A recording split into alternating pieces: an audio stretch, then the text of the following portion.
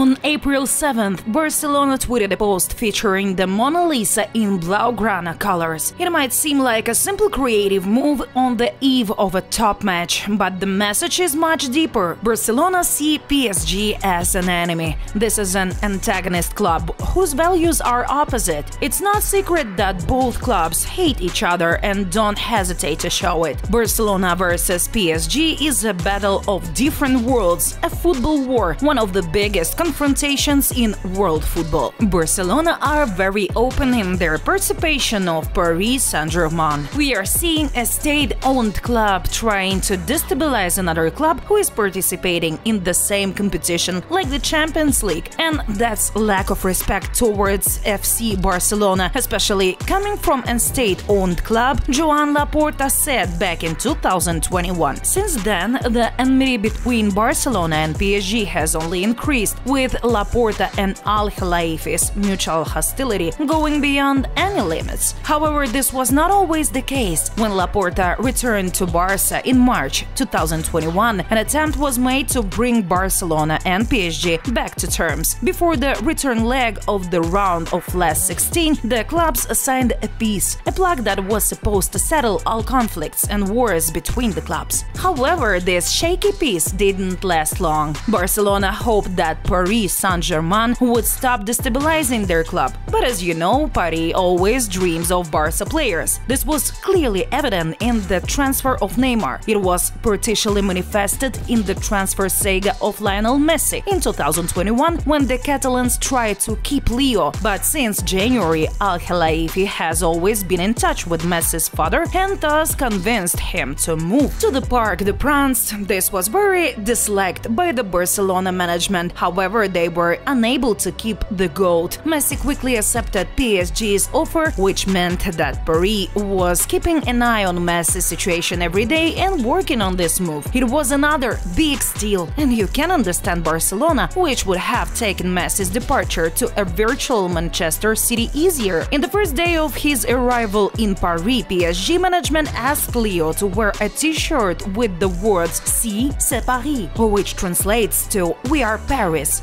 A few days later, Barcelona played their first official match without Messi and defeated Real Sociedad. But the main event was the message the Catalan club sent to Paris Saint-Germain, a tweet with Braithwaite, the main hero of the match, and the caption "We are Barca," saying that Barcelona will always be alive and competitive, even without the greatest player in the club's history. Barca's fans supported this message very strongly at the time. The post received almost 60 million likes. Incredible, isn't it? Yes, the rivalry between Barcelona and PSG is something on par with the rivalry with Real Madrid, if we were talking about emotions, first of all. Because historically, Paris Saint-Germain is significantly inferior to Barca, while Real Madrid are head and shoulders above all. Anyway, we're a bit distracted, let's move on. If you think that this is the end of Paris Saint-Germain's attempts to destabilize Barcelona, you are deeply mistaken.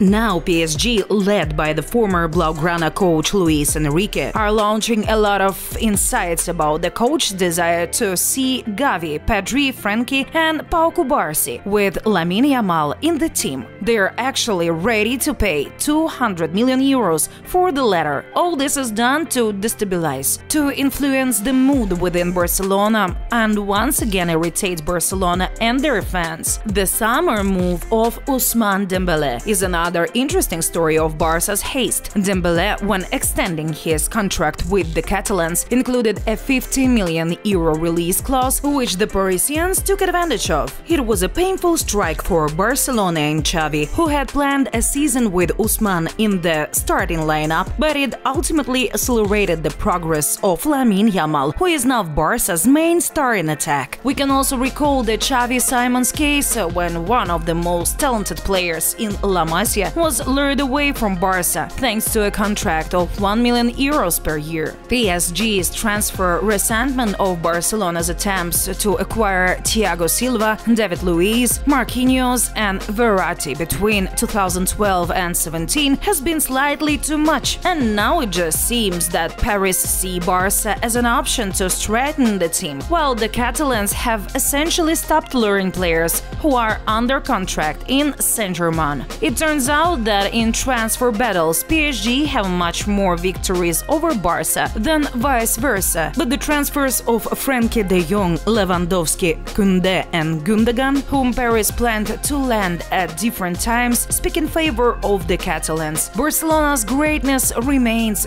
greater, and many players from all over the world dream of wearing the blaugrana jersey, while Paris Saint-Germain still have a long way to go to make players want to fight for Paris. The battles between Barcelona and PSG continue in other areas as well. Al Khelaifi is one of the biggest enemies of the Super League project, the creation and organization of which is a joint initiative of Florentino Perez and Joan Laporta. The PSG president is the head of the European Clubs Association (ECA). He protects the interest of club operating under UEFA. At the same time, Al Khelaifi, along with UEFA president Ceferin, are constantly attacking the Super League, claiming that it is a dead league that will not be born. However, Perez and Laporta have other plans and have already held many negotiations and managed to attract dozens of clubs to their project. The start of the Super League is planned for 2025-26 season. It will be an alternative to the Champions League. And this is another point of war between Laporta and Al Khelaifi, between Barcelona and PSG. Al Khelaifi has also been one of the biggest critics of the financial leverage policy that Barcelona used in this summer of 2022, which allowed them to sign Lewandowski, Koundé and Rafinha. Is it fair? No, it is not. Is it legal? I'm not sure. If it is allowed, others will do it. UEFA has its own financial rules. Everything will be evaluated, the ECA president said at the time, but nothing came of it. At the same time, the same person buys Mbappe and Neymar in one transfer window, hiding behind a loan agreement with Monaco. Yes, Nasser, we believe that you are clean.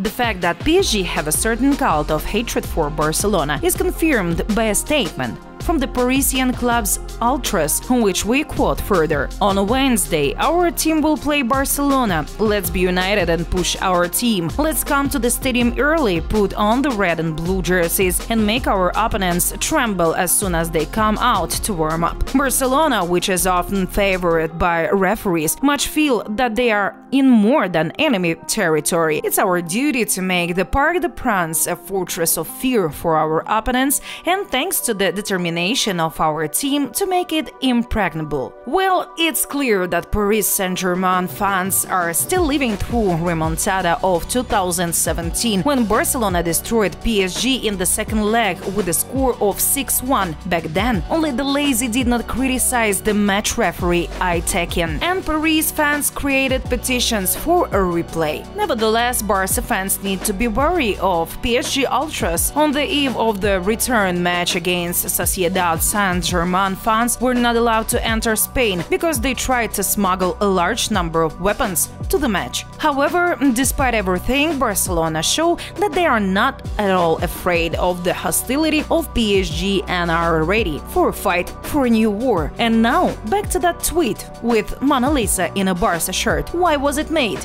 In our opinion, this is a pretty cool stunt by FC Barcelona to show off their greatness. PSG want to destabilize Barca? Well, we will respond in kind. This tweet is a pressure on Paris. Look, we are here and Mona Lisa is wearing a Barca shirt. Even if Mona Lisa is with us, we will beat PSG. Barcelona fans were happy with this action, right? At the same time, they write that it was this tweet that angered the Paris Saint-Germain ultras, and it was after that they released their statement.